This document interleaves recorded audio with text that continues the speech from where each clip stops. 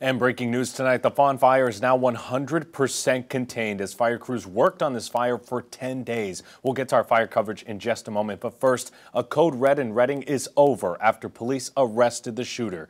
Police say the shooting happened on the north end of Reading in Northpoint on Baywood Drive. The man had a gun and witnesses heard gunshots. No one was injured in this shooting.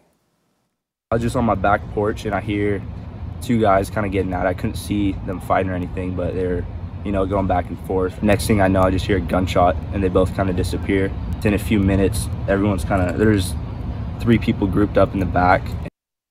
Police used assistance from CHP and Northern Division Air Operations, and of course that code red is now over.